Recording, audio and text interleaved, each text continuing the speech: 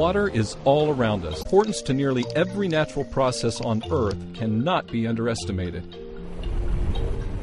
It is the only compound that can be found naturally as a liquid, gas, and solid. The process by which water moves around the Earth, from the oceans to the atmosphere to the land and back to the ocean, is called the water cycle. Water regulates climate, storing heat during the day and releasing it at night, and carries heat from the tropics to the poles by sea and by air. Let's follow a single molecule of water beginning in the ocean through the paths it might take before eventually winding up right where it started, back in the big blue sea. The fuel for this journey will be provided by our planet's prime energy source, the sun. During the day, the sun heats up the air and ocean surface, causing water molecules to evaporate. Evaporation occurs when a liquid molecule of water escapes into the air as a gas. This scientific visualization shows how water evaporation, indicated in turquoise, is driven by the energy of the sun. Notice how the rate of evaporation pulses over land. It speeds up in the day and almost disappears at night. Over the ocean, evaporation appears to remain constant, both day and night. Water in the air in gas form is known as water vapor. The molecule is now fresh water, having left the ocean salt and other particles behind. The water evaporates and goes into the atmosphere, and then it doesn't necessarily just turn around and fall as rain or snow.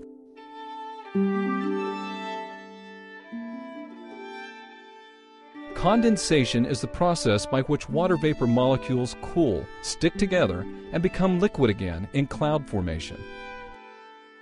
This often happens high in the atmosphere, where the temperature is much lower than it is near the surface.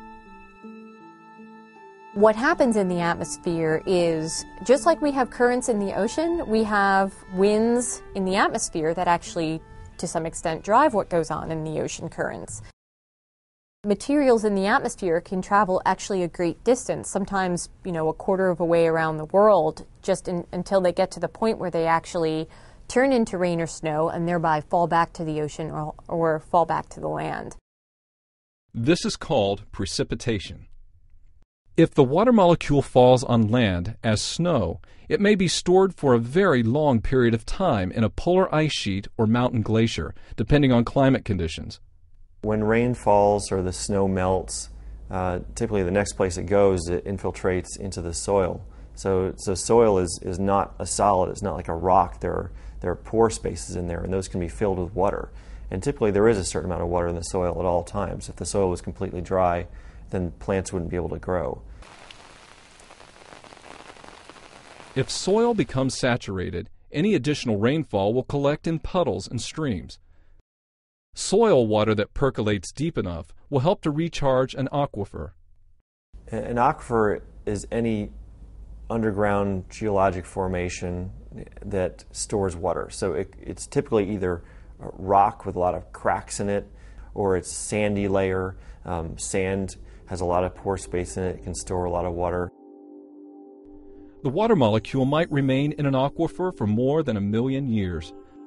More likely, it would help to replenish a stream, which would feed into lakes and rivers.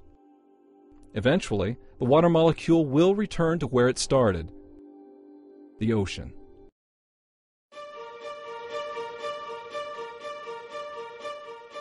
People also have a role in the water cycle. By pumping water out of the ground for irrigation, cutting down forests for development, and building roads and other concrete surfaces that lead to runoff, people can have a serious impact on the path a water molecule takes.